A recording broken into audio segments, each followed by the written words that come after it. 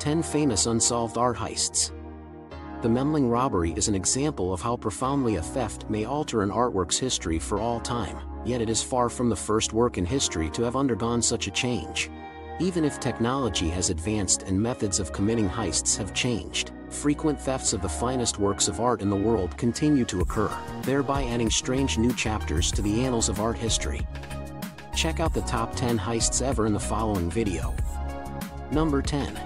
In 2020, COVID closes a Dutch museum where a Van Gogh was on display. The majority of the world's top museums in Europe and North America shut their doors to visitors in March 2020 as COVID-19 lockdowns spread across the globe. A burglary occurred at the Singer-Laren Museum in the Netherlands amid the unsettling silence, and robbers made off with a rare early Vincent van Gogh painting.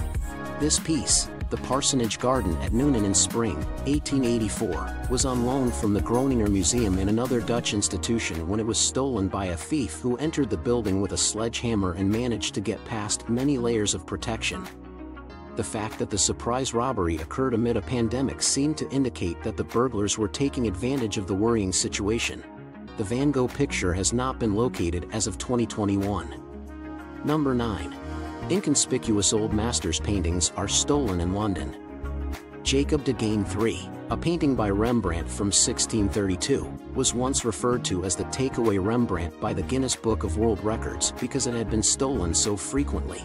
However, the Jacob de Gane was stolen from the Dulwich Picture Gallery in London in 1966 along with pieces by Peter Paul Rubens, Gerard Dow, Adam Elshamer, and 2 other Rembrandts before it was taken in 1973, 1981, and 1983. The burglars, one of whom was ultimately found guilty, intended to sell the painting on the black market, but police quickly found it, and it is still on display at the museum today. Number 8. The greatest art theft in Canadian history involves 18 paintings. The scene was one from a Hollywood thriller. 3 guards were bound and gagged by robbers who broke into the Montreal Museum of Fine Arts, one of Canada's most significant institutions, around 2 a.m. through a skylight. Soon after, they stole 18 paintings, including works by Delacroix, Rubens, and Rembrandt, and 39 pieces of jewelry. The fact that the museum was fixing the skylight suggested that burglars had been researching the MMFA and looking for a way in to commit the theft. The Rembrandt alone was worth $1 million of the $2 million worth of items they stole, none of which have been recovered. The Rembrandt painting was believed to be worth 20 times as much by the Globe and Mail in 2003, and it was suggested that the Montreal Mafia may have been involved. Number 7. A valuable Klimt vanishes from an Italian exhibition. The $60 million painting by Austrian artist Gustav Klimt, Portrait of a Lady, 1916-17, is regarded as important by academics since it is the only one of his works that have been known to have been painted over while the artist was still working on it. However, historians couldn't see the picture for more than 2 decades because it had essentially vanished.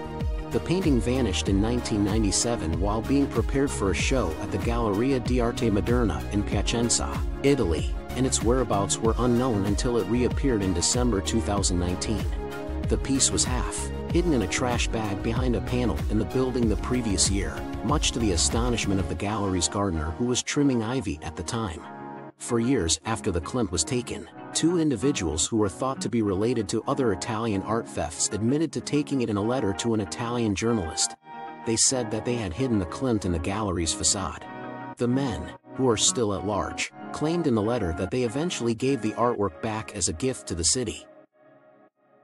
Number 6. In Iran, down restroom, missing artworks from a Manchester museum resurfaced in 2003.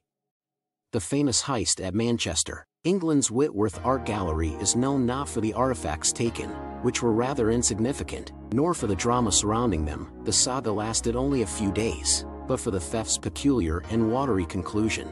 Paul Gauguin, Pablo Picasso, and Vincent van Gogh's paintings were stolen from the museum in 2003 by burglars who broke in. They were then placed inside a cardboard tube and hidden in a disused bathroom some 650 feet away from the Whitworth. The British media eventually referred to that restroom as the Louvre.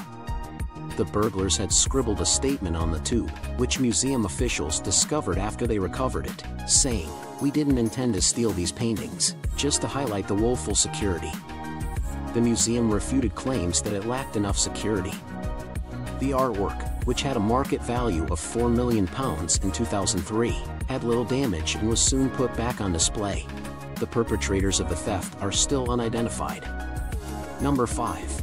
In Italy, valuable Renaissance artworks are stolen, 1975. The Ducal Palace in Urbino was regarded as one of Italy's most secure art spaces, even if it did not have an electronic system at the time, until it was plundered in 1975.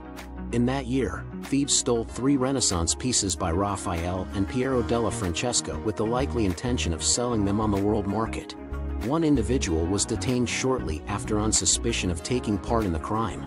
Police predicted that they wouldn't be able to effectively resell the pieces due to their high value and notoriety, and sure enough, the works were discovered in Locarno, Switzerland, the following year. Number 4. In 2012, Romanian criminals claimed they had destroyed artifacts taken from a Dutch museum. It is uncommon for art that has been stolen to be destroyed. Instead, many stolen works end up being either discovered after years of searching or are presumed to have been lost. However, such might have been the case when burglars stole masterpieces by Pablo Picasso, Henri Matisse, Claude Monet, Paul Gauguin, and Lucian Freud from the Kunsthal Museum in Rotterdam in 2012, leaving the building in just 3 minutes. Expert opinions on the painting's value varied, with estimations ranging from $26 million to $100 million. Number 3. In Stockholm, a sophisticated heist launches a global manhunt, 2000.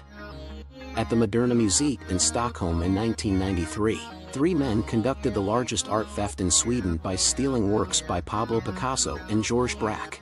They were eventually found, and 3 guys were accused of stealing them.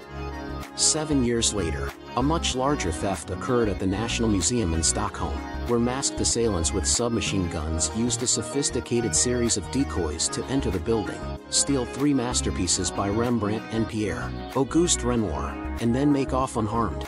Police worried that the artworks, which were worth $30 million in 2000, would be leaving Eastern Europe quickly, so they quickly began a cinematic campaign to prevent any sales. Number 2. A massive Henry Moore sculpture that was taken in England in 2005 may have been gone forever. Tons of bronze were frequently sculpted into amorphous forms with human-like characteristics for Henry Moore's gigantic works. Due to the increased demand in China, a booming market for scrap metal made one sculpture, titled Reclining Figure, a major target for thieves.